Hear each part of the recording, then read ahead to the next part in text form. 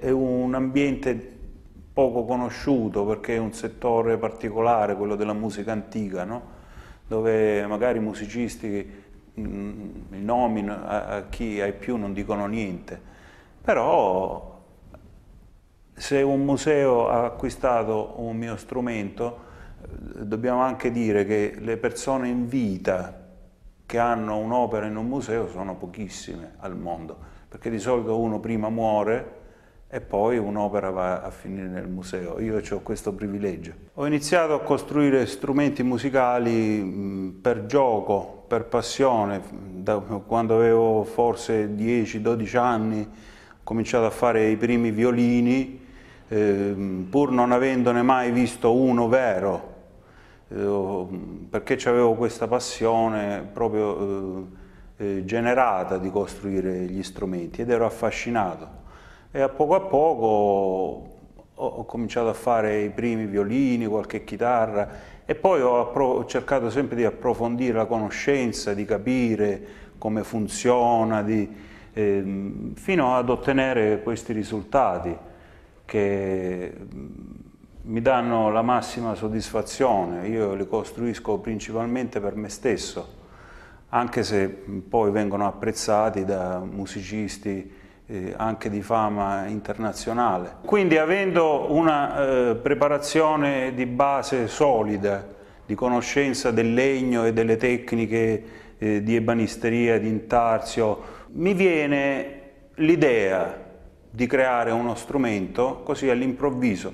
Magari posso stare anche un anno senza avere uno stimolo, poi all'improvviso decido di fare uno strumento che mi ispira particolarmente e parto.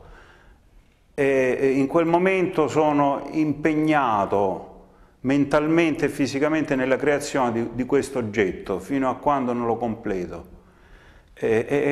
Possono nascere dei lavori che sono frutto della mia fantasia, come questa chitarra, sempre ispirata a modelli del Seicento, oppure mi propongo in copie fedelissime di strumenti già esistenti nei musei che vanno sempre dal 600, 700, 800, ma particolarmente quelli del 600 mi attraggono. Ho anche costruito uno strumento rarissimo che si chiama octobass, è un doppio contrabbasso ideato da un liutaio parigino nel 1849.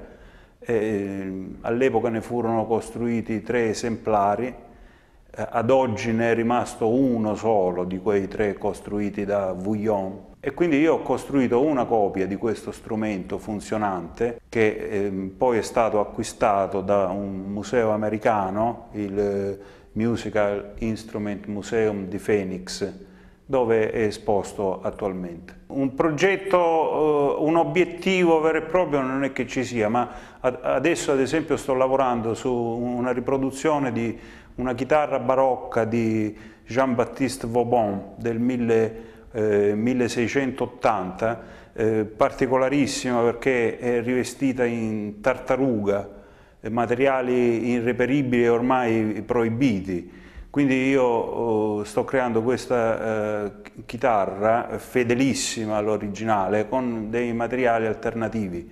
Il mio obiettivo e la cosa che mi piacerebbe fare sarebbe vivere di questo lavoro, cosa che purtroppo attualmente non mi è stato possibile, ma da qualche anno forse qualcuno si è accorto di me e sto avendo delle soddisfazioni personali.